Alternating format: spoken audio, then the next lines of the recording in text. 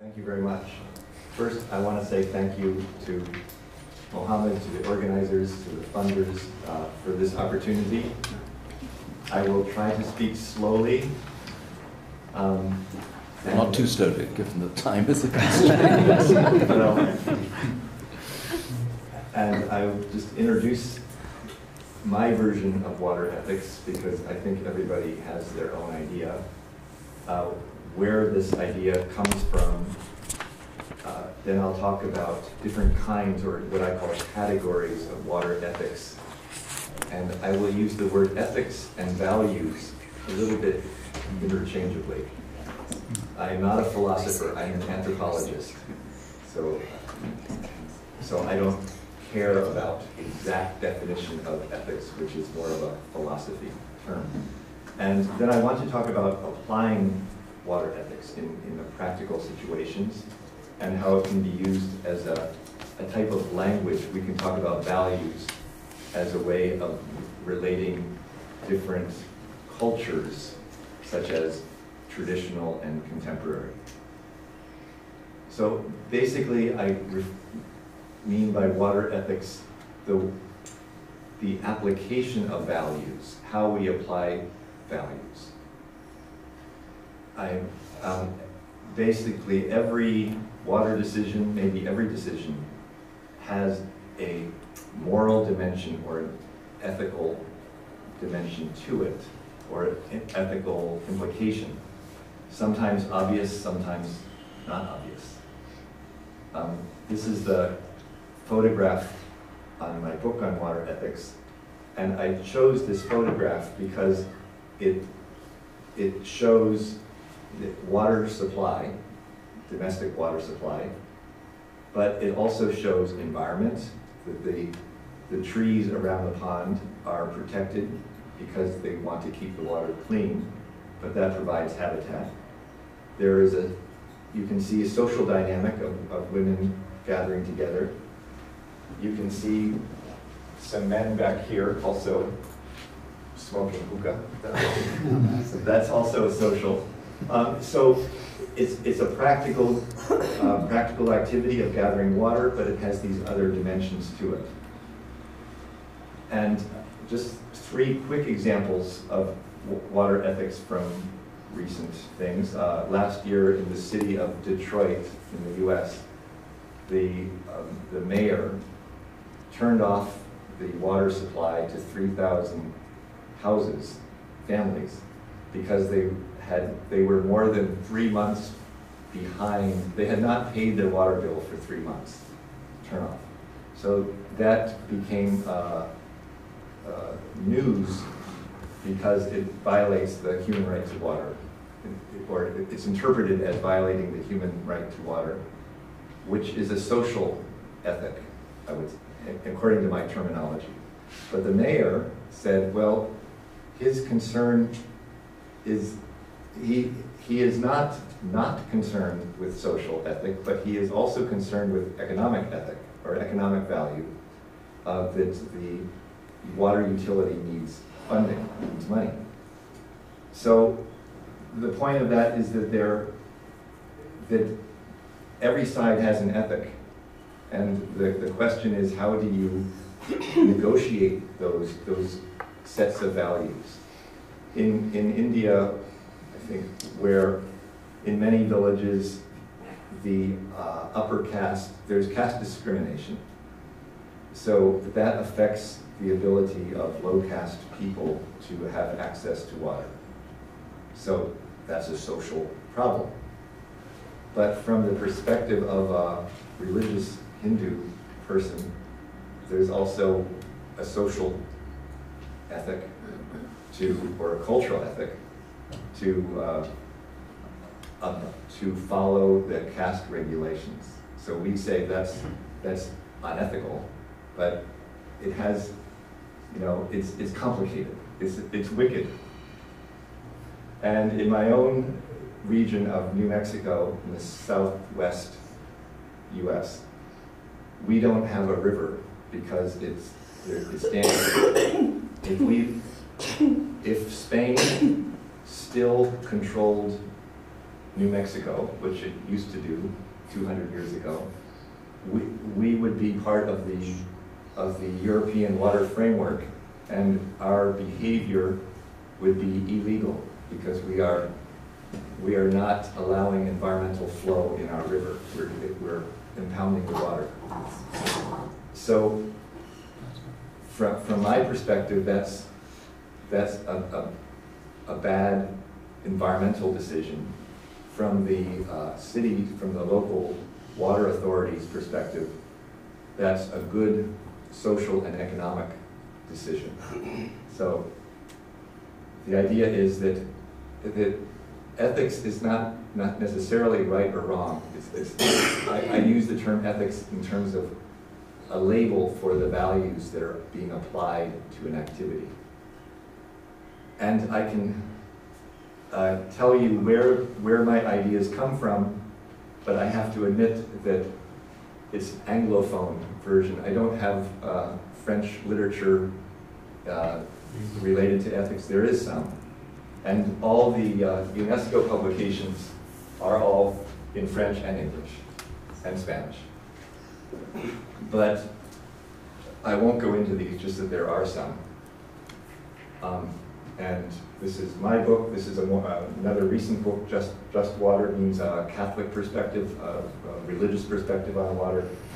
And at the same year as the last Water Forum, Water Policy had a special edition on water ethics, edited by Jerry Deli Priscoli, who was supposed to be here at one point. But just a few comments on the literature on water ethics. The early literature, early means 20 years ago, was describing the connections between ethics and water decisions, water policies. And there's been kind of an evolution towards more prescription, prescribing what values we should have about human right to water, rights of nature. And this is my suggestion, is that the next phase of research on water ethics should, I'm being prescriptive, should look at the methods of how to apply water ethics in practical cases, and I'm going to give a suggestion at the end.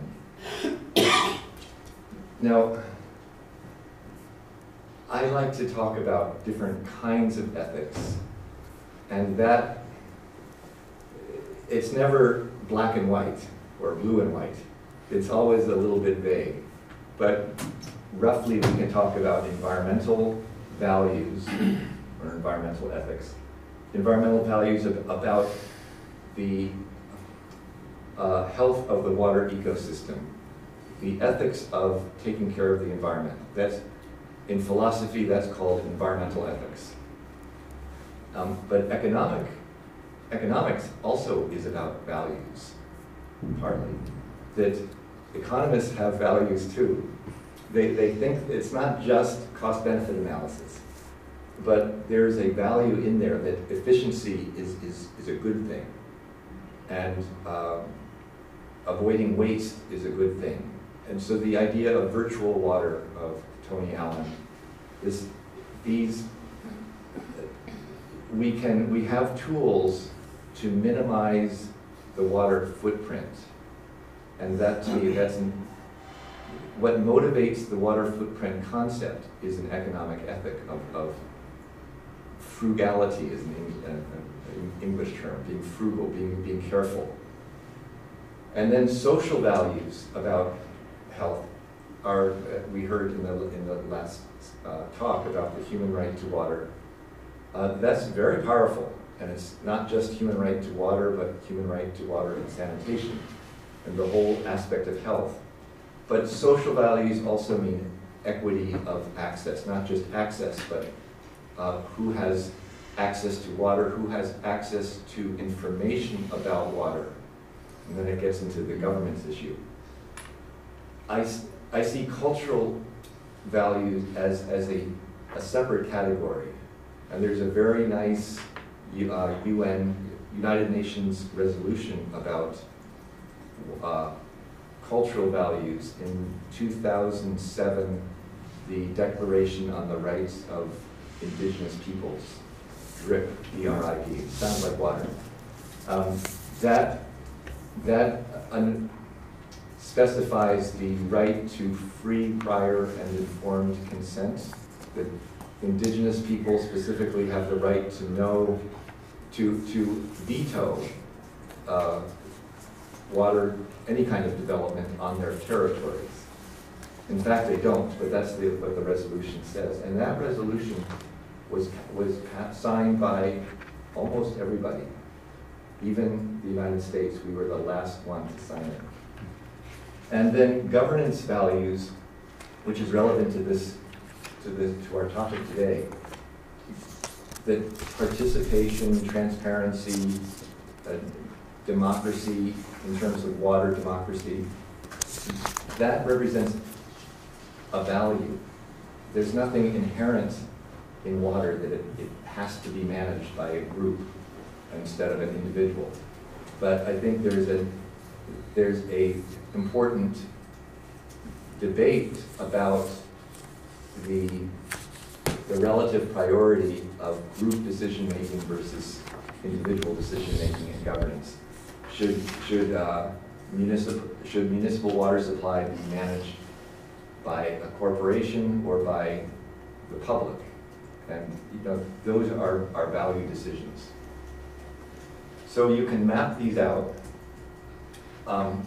With the blue along the top are the what I call categories of ethics, and the red on the side are the major water uses.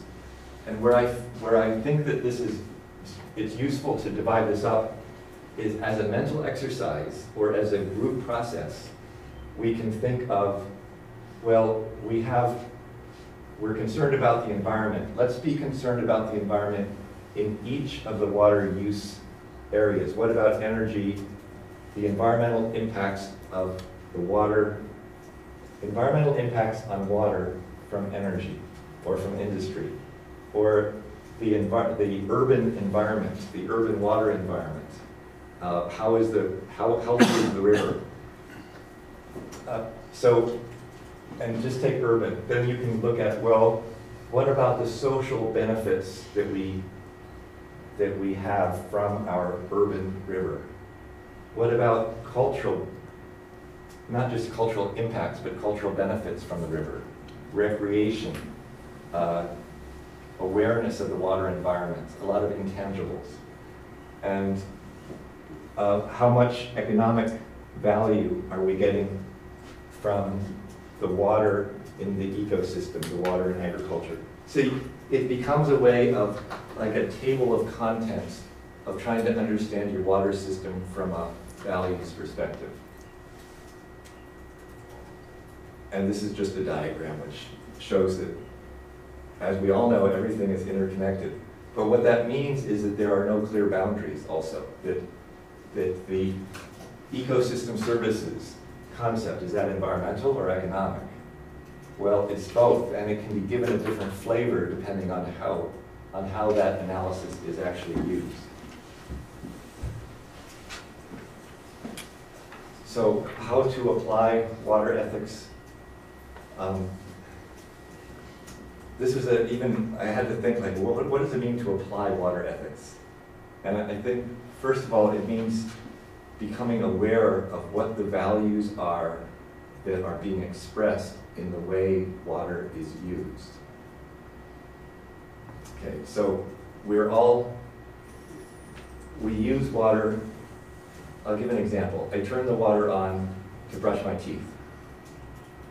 At what point do I turn the water off? How long does the water run? Well, to me, that's an economic value. I don't want to waste water.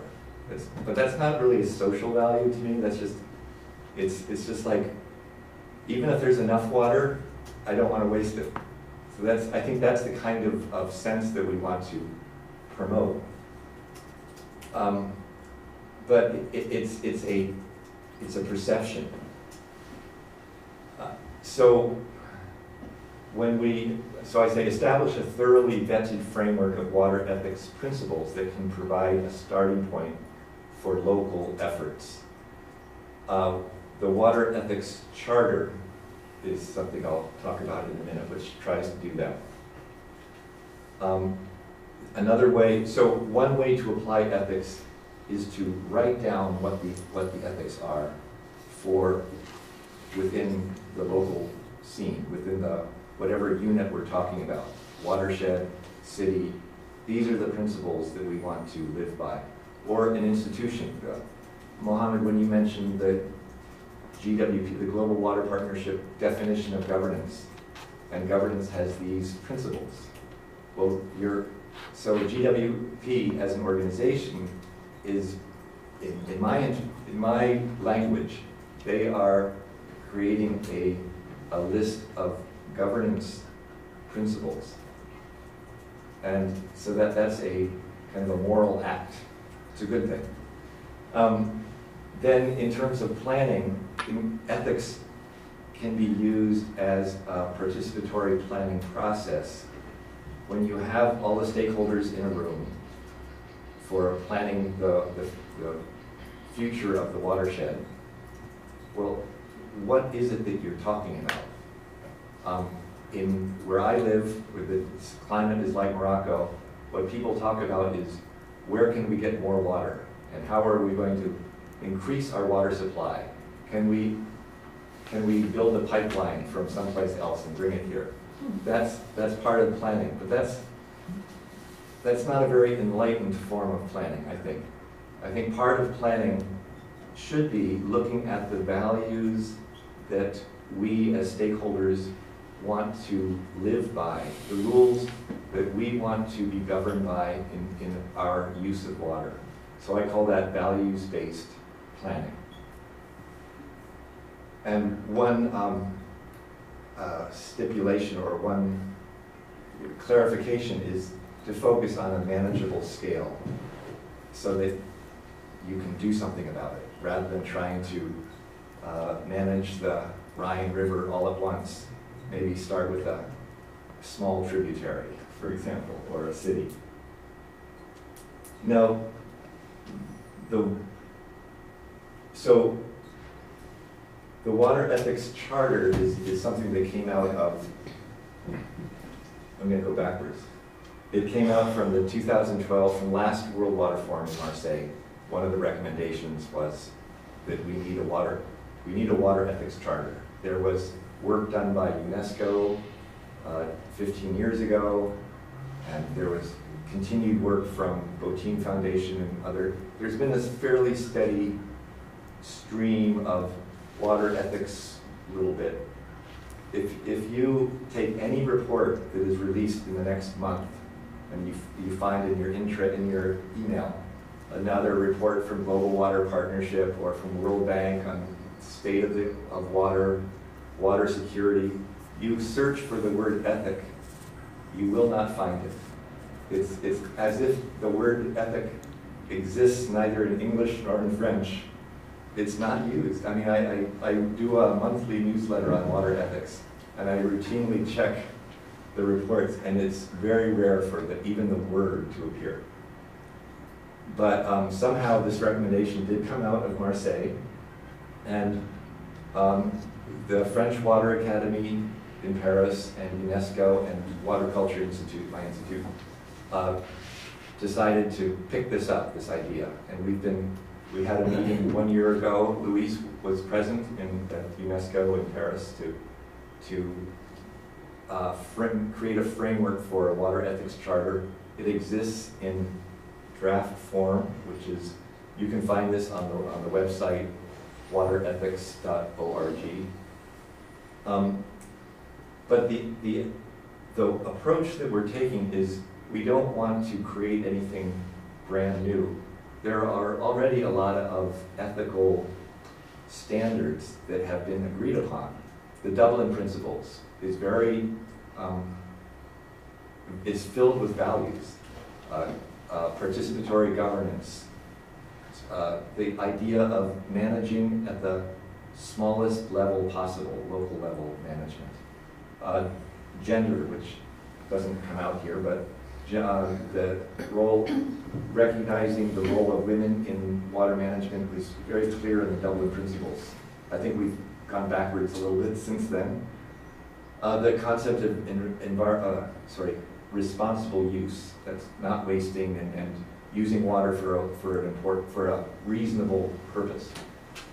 So, and most recently, the Water Stewardship Standard is, I think, a really interesting document, very detailed set of not just guidelines, but requirements for being a water steward. So I'm going to go to, so the charter that we're drafting is going to be very short. It's like a 10 Commandments of water. It's going to have, it will probably, we're still in early stages. It will have something environmental, something economic, social, cultural, and governance. It will cover all those things to some extent. It's going to be a little bit vague. Probably it will say rights of nature in some form, because that's a big issue, and I appreciated whoever spoke this morning about, that's one of the, I think it was you, I believe, who said that the recognizing the nature's rights is part of the kind of civilizational debate going on at the global level now. And I think that in the world of water, we also need to address that question. So the charter that we're working on is going to be a global statement. And as Carl said, it's not going to do anything, because it's at that level, what can it do? But it can be a reference point. It can be just like any resolution. It doesn't have any teeth. It's not, you can't enforce it. I mean, we don't intend to try to enforce the ethics charter, but it can be a template for working at the local level. So I think that the main value of the water ethics charter could be in not so much what it says, but the fact that it tries to put down in writing principles about water, and it can be used at the local level. And that's what I'm trying to say with 1 through 4, how to do it. And this is speculation. We haven't done this yet. I would love to have an opportunity to try it out and see how it works. But the steps would be convene everybody. Basically, the steps are a multi-stakeholder framework. Everybody knows kind of what that means. Get all the different stakeholders together, maybe in a series of workshops. And they would agree to, let's write our own water ethics charter. And that would force them, or give them an incentive, to try to work out what common principles can we agree on between industry, agriculture, environmental groups, social activists, and how much pollution should we allow in the river? And that's going to be controversial between industry and social groups. But I think it's better to be controversial at the level of principles and values rather than over a specific fact. Like, your factory is polluting the stream. Well, don't argue about that. Argue about how clean, how important is water quality in that stream. And establish that principle first. And then you'll have a basis for negotiating with the factory, saying, well, this is not consistent with what we all agreed on as a principle for operating, for managing the river. So that, number 3, use the process of the agreed upon code of behavior, that's the ethics charter, to motivate conflicting stakeholders to find consensus. And then maybe create some kind of institution to monitor compliance, to monitor, are we living in a way that is consistent with our promises. And that committee might serve as a type of basin committee. Okay, last point, last section, is the ethics as a common language. So what I'm suggesting is that translating potential conflicts into the language of values can reduce tensions. So that's like a water diplomacy function. But also understanding the values of other stakeholders we all put I'm concerned about fish in the river. I want the fish to be healthy. So I want really very clean water and cool water. I don't want any pollution. But we also need, in the river, we also need jobs, we need economic benefits. Well, how can my fish live with a power generation plant? The power plant is going to put warm water in the river. Well, then, if those values are clear, my fish are important to me, your power plant is important to you, well, let's find a way that I can have fish and you can have power. And then it becomes, it's not a conflict, it's a design parameter. It's a design constraint, and we can look for solutions that allow both to happen. So we find a way to cool the water, we find a way, maybe make a passage for the fish around the warm areas in the river, or something like that. So this is where I feel there's a creative element to water ethics, or there can be, that ethics, by being very transparent about what are the principles that we want to live with. And then, you know, it's like, live your dream. Live according to your dream. Don't live according to your fears. Well, so we can dream the kind of watershed that we want to have, the kind of river we want to have.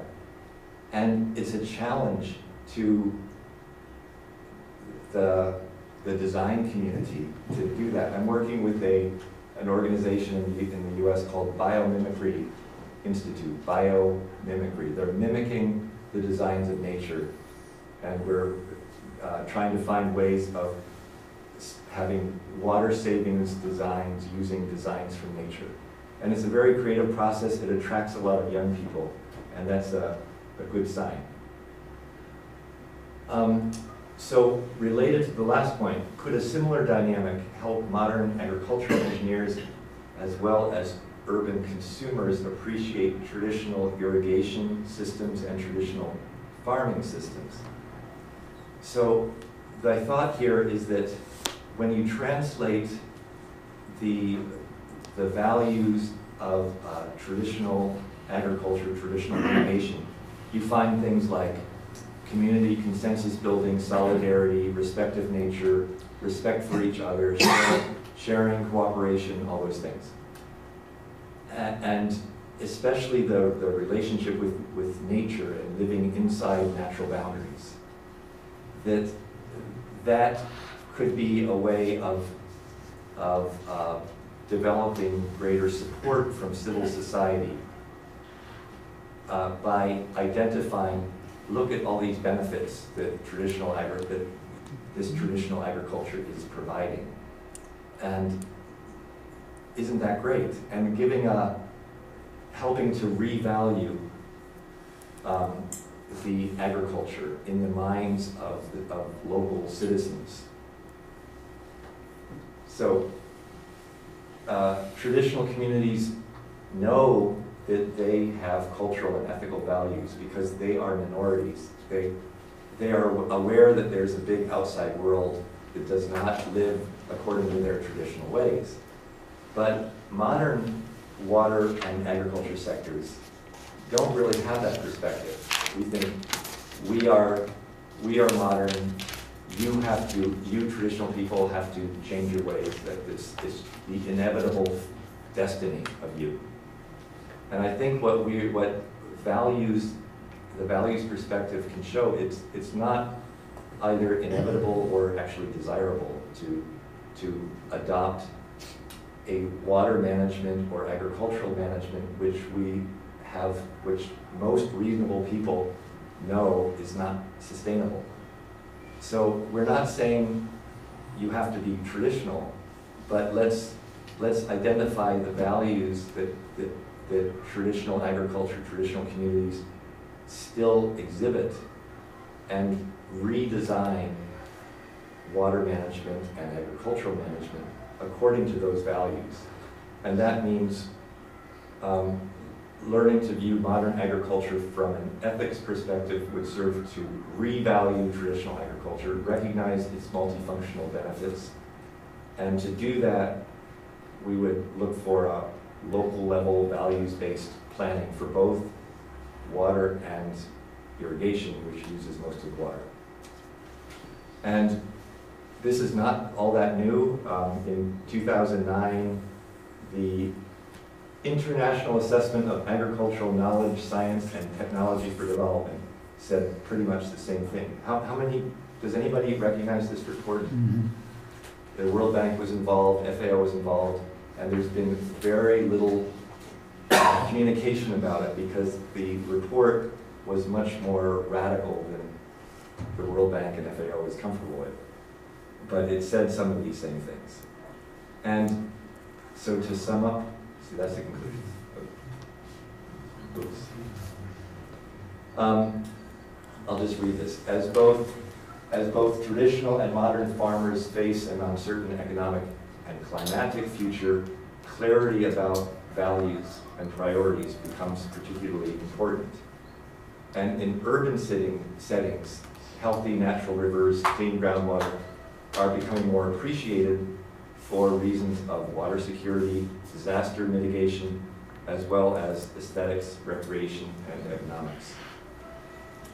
So to conclude, attention to the values underlying our water policies and investments will become increasingly critical for sustainable water future. By practicing ethics awareness, we can construct a bridge of respect between traditional and contemporary systems of water governance. Thank you for your attention. Right, well, thank you very much. That's Bali, by the way. Bali, okay, so we started with Rajasthan and Haryana, and now we're in Bali. Yeah. Okay, so we will have a couple of sort of formal comments just to round up, but we have time for a couple of comments from other members of the group, and I can see one hand there already, please. Yes, David. Thank you. Very inspiring presentation. What I miss, I do not see once the word interest. Interest? Mm-hmm. You know, at the very end, it's not only the values. We have to work with explicit interests, and then we can still differentiate in legitimate interests and not legitimate interests. But you do not, you know, especially for the lower social strata, it's a survival it's a very hardcore basic needs interest that cannot be substituted by a value statement. That's one thing. So I would spend some thoughts on how do we deal with interests, and the answer is make them explicit, put them on the table, then they can be challenged, and then they are transparent. That's one thing. The second thing is, and I very much support you theoretically on monitoring. Fact is, we are in the middle of a reporting fatigue. If you go into every sustainable development issue or the Global Compact, there is a close cooperation with the Global Reporting Initiative, and they ask for 1,522 indicators to be reported upon, and nobody wants to do that because, you know, a big company could hire 5 people to do all the bureaucratic work that goes along with it, but the majority can't. So what you have to do is either find a proxy that you can measure without asking people to report, or to sit on the back of somebody else who already is collecting data from which you are able to roughly but correctly assess what it is all about. And last remark, measurement and values, as we discussed all day, will play a big role in the whole post-2015 development agenda period, and there will be great resistance. There will be resistance from the states, from the governments, there will be resistance from industry, and there will be requests and demands from the NGOs. You say measurement of values. Measurement and values. And values. Measurement and values. Will really play up, because normally you say if you can't measure it, you can't deliver. Yeah. And the last one to use a private sector approach is, if you can measure it and if you can, that's one thing, and if you have targets, that's another thing, but how can you reward it? How can you give incentives? How can you help that the good intentions and the values that we all have in the back of our brain become beneficial in a more than immaterial sense? I'm not a pessimist. I am an idealist, but this is, in a nutshell, circumscribes the experience I have. Could we just have a couple of other comments and then ask David to respond? No? I thought I saw your hand up. Maybe you'd like to comment on interests and values. Yeah. Of course, I agree with you. But I think what I use the term of economic values as a bit something of a proxy for interests. I mean, I think if we have a multi-stakeholder process, we're all representing the river here. I don't even know the name of it, but I did walk along it yesterday. And we had representatives from industry, from fishing, from tourism, from everybody. Then, and we also had representatives from the landless and the urban poor workers and the homeless. In the U.S., we'd have to have the homeless represented because we have so many. That the idea of, well, we need economic productivity from this river as well as ecology, that would come out, of course. But I think I like your term interests. I think that makes it more firm. But enlightened self-interest and long-term interest, not short-term.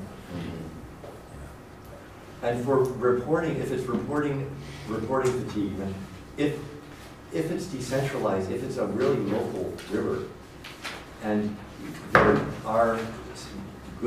there is authentic representation from the interest groups, I think that some qualitative level reporting could be sufficient. But yeah, and employ grandmothers. They have the highest motivation to look after the welfare of their grandchildren. Well, one thing we haven't talked about is youth, or haven't talked about much.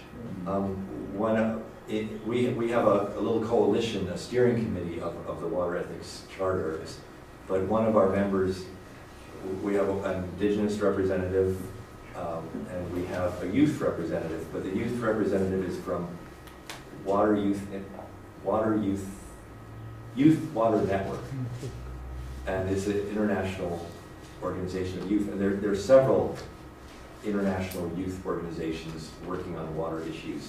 So there is an organized group to contact and say, we would like your input, and we're hoping that the youth will take the water ethics concept to heart, because for the same reason, they have the most to lose or most to gain. But maybe grandmothers would be a good combo too.